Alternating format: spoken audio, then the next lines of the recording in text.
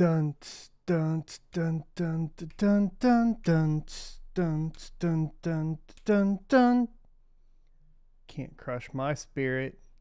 What's up, sons? It's Blind Rod with Son of a Tech once again, and today we have yet another how-to video. It's been a while since we've done a how-to video, so I'm excited to get this one going. It's going to be how to create an NFT on OpenSea.io.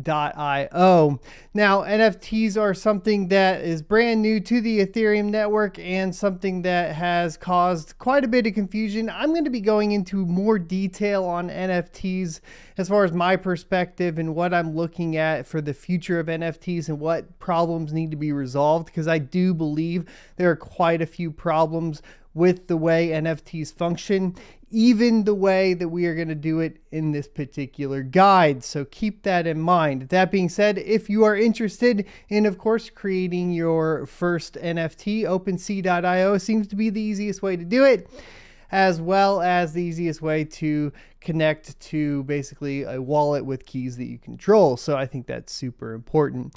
We're going to get into it right after a word from our sponsor. Today's sponsor is myself. We actually made an NFT that will be posted as part of this video and linked down below the channel. It is a quick repeating GIF of me saying, today's sponsor is myself. So pretty fun stuff. We also have the See You Next Tuesday NFT that is up, and the auction on that will be ending tomorrow around 10 p.m. Central Time. And that will be, of course, on August 3rd. So definitely be sure to check out that part of the collection as well down below. And obviously, because we are doing a guide, the NFT that will be up is the NFT that we are going to be showing you guys within the guide right now. Welcome back. That was a fun sponsorship spot that was just integrated into the video, and that's the way it goes. It was relevant. That's what I would say. Let's hop into it though. First things first, you're going to want to navigate to OpenSea.io. It's going to be very important that you do not end up getting phished here. So for example, if you Google OpenSea, make sure that you get the correct link. If you DuckDuckGo OpenSea, make sure you get the correct link. I will leave the correct link in the description below. That being said, sometimes things can change and it can get sketchy. And in the case that you connect a wallet to a malicious version of OpenSea.io, well, you could lose the funds in that wallet. So I just want to make that very clear. Let's go over wallet selections for OpenSea. This is going to be important. Today, we're going to be doing an example with MetaMask. That being said, the Coinbase wallet works, Bitski works, Wallet Connect, Fortmatic, Arcane Network, Dapper, Ethereum, Taurus, Portis.io, and KaiCas. Something along those lines. I probably pronounced the last one incorrectly. For setting up these wallets, check out the video on how to mine Ethereum on my main page. In the beginning of that, we show you guys how to set up MetaMask. Important notes when setting up MetaMask is going to be making sure that you generate a brand new key and you aren't getting a rotten seed. Once again, do not Google MetaMask, do not DuckDuckGo MetaMask, navigate directly to MetaMask.io very intentionally to make sure that you don't end up with a rotten seed or anything nefarious like that. So we're going to go ahead and proceed with the process of minting, of course, an NFT or your first NFT. And the process will basically have you sign into your MetaMask wallet. So we're just going to go ahead and click sign in. It'll ask for your password. So at that point, you're just going to want to go ahead and enter your password and then click unlock. And at that point, it should log you in. Now, in your case, there will probably be some setup that you need to do. You can go ahead and edit your photo. You can check your address. You can edit the name of your collection, all that sort of thing. So at this point, you're going to want to go up to your profile and you're going to want to select My Collections. And then under My Collections, you will not have a collection, so you'll need to create a collection. At this point, you will select your logo image, making sure it's 350 by 350, a featured image, a banner image, and then you can name it and then have a custom URL, etc. It'll then give you all the options for, of course, the payment tokens. Today we're going to be using Ethereum. However, you know, there are other options here that you can add, and so you can keep that in mind depending on what network you're in, that sort of thing.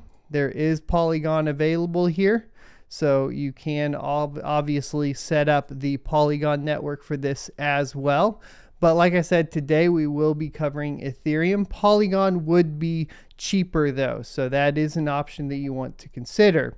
So once you have your collection created, you can click in, and then at that point at the top right hand corner here, which we'll just go ahead and pull this in here just a tad, there is add item. So we're going to go ahead and click add item, and then at this point you are going to sign essentially a smart contract. So we're going to go ahead and sign it, and then we are going to upload our NFT. So at this point you can drag and drop, or you can just click it to upload it. We're going to click it, and in here what I've done is created an NFT called Today's Sponsor is Myself. So today's sponsor is myself. Now there is a preview image that you can set up as well. And in this one, you're basically going to go 1-to-1. It's not going to be like a 16:9 or anything like that. So for this, we are going to go ahead and just do a quick snipping of our video here. So I'm going to go ahead and play with VLC today. And then I'm going to go to this point, wherever I look the most ridiculous. I don't know. I think I did a pretty good job at looking ridiculous the whole time. I'm going to go ahead and just do video and take snapshot here. And then I'm going to open Inkscape. And this is just part of the process of creating a preview image. You can do it however you like, of course. I'm sure that if you're looking into this, that you are very familiar with the process of, you know, creating different types. So I'm just going to do a Control-Shift-D.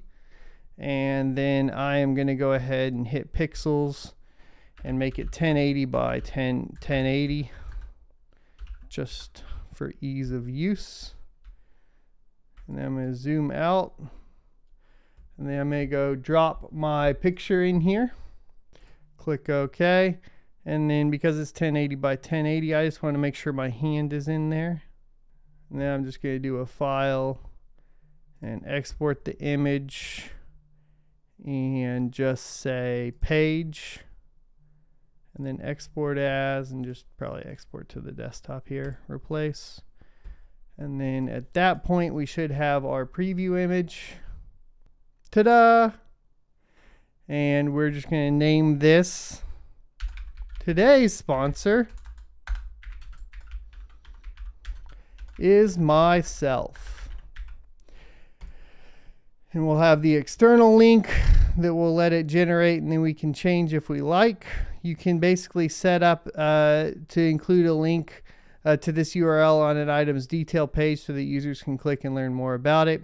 We'll go over that in more detail later. Right now we're just kind of trying to get up and going. So we're going to say basically SOT sponsor spot NFT.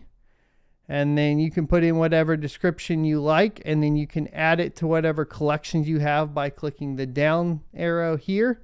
And then you can change various things. So you can add in basically different properties underneath it, and you can add in levels, which I'm not too clear on what the levels do. I do need to do some more research into that, but basically we're just covering a basic creation of an NFT at this point. But you can basically have additional properties here for it to add under. At this point it's just going to be whatever is default at this point. So we can do unlockable content, which includes unlockable content that can only be revealed by the owner of the item. which is pretty cool. And you can enter basically codes or whatever it is, links to files, that sort of thing. And basically whoever owns it can get whatever special content that you've blocked behind it to where only the owner has access to. And then you need to basically note if it's explicit or sensitive content. For See You Next Tuesday, we obviously did the explicit and sensitive content, but this particular NFT doesn't have anything explicit in it or sensitive, so we don't need to worry about it. Maybe if we were doing my new idea crypto dicks, that would be explicit content, but we haven't started that collection yet. I look forward to it though. All right, so now we have our supply of 1. Now at this point on OpenSea.io, the number of copies that can be minted is a max of 1. Quantities above 1 though are coming soon according to the site here. And that means that there are other NFT generation options, websites, platforms that we'll discuss later that basically already have this implemented to where you can have more than 1 copy. And once we get to that, we will cover it. So finally, we have freezing metadata. And basically, once locked, your content cannot be edited or removed as it is permanently stored in decentralized file storage, which will be accessible from other clients to view and use. So one of the questions I've always had about these is basically what they mean by decentralized storage. And I know that OpenSea claims that they have that, but my understanding is there's not really a possibility to fully have decentralized storage, and I'm going to be digging into this for a completely separate video. Just something I wanted to note. That's kind of the area where storage becomes an issue with this particular, I guess, portion of cryptocurrency. One of the things I'm a little bit more worried about in regard to NFTs, especially how IPFS is utilized and implemented, can also have some bearing on how valid the NFT will be in the future, or bulletproof it would be,